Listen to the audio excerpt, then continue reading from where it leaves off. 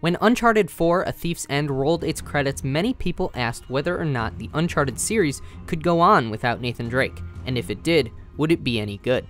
Naughty Dog had a pretty quick answer to that question when they announced Uncharted: The Lost Legacy, which would take place after the events of Uncharted 4 and star Chloe Fraser, a secondary character in Uncharted 2, alongside Nadine Ross, one of the villains from A Thief's End that turns out to be not so bad. It was a tall order by all accounts, and as Naughty Dog is known to do, they delivered.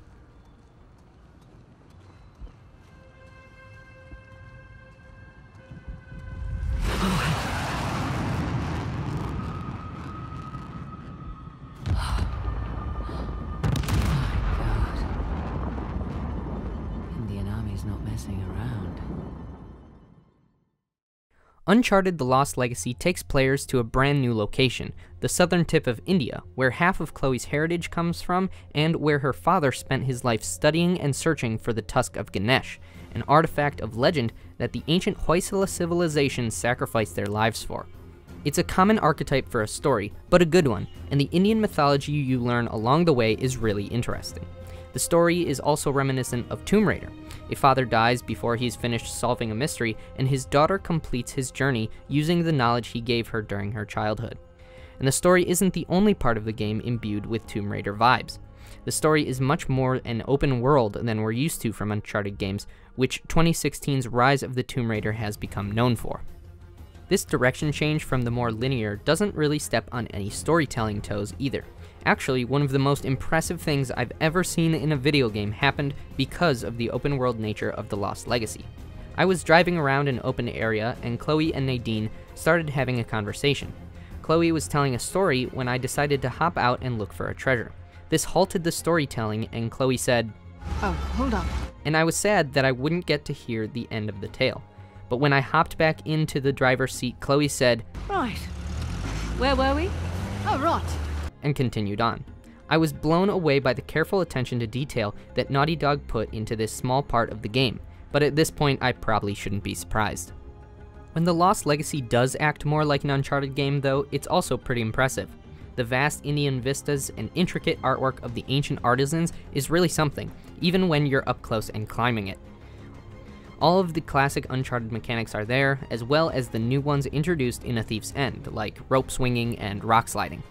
Chloe also has the unique ability to lockpick, which is new to Uncharted, and while it's a simple mechanic, there were times where it added a level of stress as the bad guys were about to round the corner. Photo mode makes a return in The Lost Legacy, but they also added a new pseudo-photo mode where Chloe will take out her phone and snap a pic of a scenic cliffside or a huge statue, and you can look back at the shots by pressing the touchpad. It's a neat little mechanic that draws your eye to something that you might have skipped past otherwise, or might have not spent as much time checking out. Another great addition was the Queen's Ruby. The Queen's Ruby was an item you were rewarded with if you found the 11 Hoysala tokens, which are dispersed around the map in secret tombs. Once you've got them all, the Queen's Ruby bracelet will light up and make a sound when you're near one of the many collectible treasures throughout the game. This, for someone like me who is terrible at finding the darn things, is great, because you even get a directional ringing with the 3D audio to point you in the right direction. While it might seem like cheating, I can say that I still only found a little over half the treasures, even with the ruby. But for those who usually only find like 3 of them, it's a pretty nice feature. Chloe herself is a great protagonist, and gains a lot of depth she didn't necessarily have before. She was always likable, but Amongst Thieves never really put Chloe into the spotlight in the way that The Lost Legacy is obviously able to do. We learn a lot about her personality, her past, and what drives her, and it really fleshes the character out. Nadine is also given a secondary spotlight, similar to the one she was given on the villain side of Uncharted 4. But this time she's fighting for good, having been stripped of her title at Shoreline after her failure to take down the Drake brothers, and is now obviously looking for work. We're able to sympathize with Nadine this time around, and she's able to reconcile with the cameoed character or characters that may or may not show up in The Lost Legacy.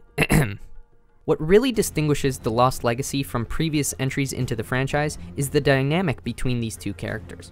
Uncharted has always teamed Nathan up with someone to make remarks at, but the back and forth between Chloe and Nadine is something different.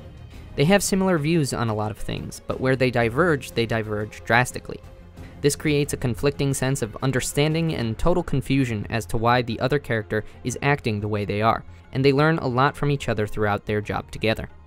They end up getting personal in their conversations because of the understanding half, which allows for constantly interesting conversations between the two of them. So with great characters and a great dynamic between them, as well as all of the mechanics that we know and love, I found it hard to miss Drake, even with his quippy humor, since Chloe shares that same quick wit. Asav.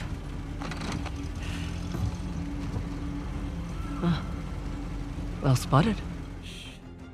The villain in The Lost Legacy is good and interesting, but isn't necessarily a standout in Uncharted history. Asav is a man from India who is a freedom fighter and arms dealer that thinks his ideas about going back to the ways of the Hoysala are noble, but who has been corrupted by the greed and lust for power that tends to come with leading a group of armed rebels. He thinks of Chloe as someone who has abandoned her culture and is disgusted by her. So while his drive to get the Tusk aren't as dire as someone like Lazarevich's from Uncharted 2 with his obsession over Shambhala and the Chintamani Stone, Asav still felt like he was the good guy in the situation.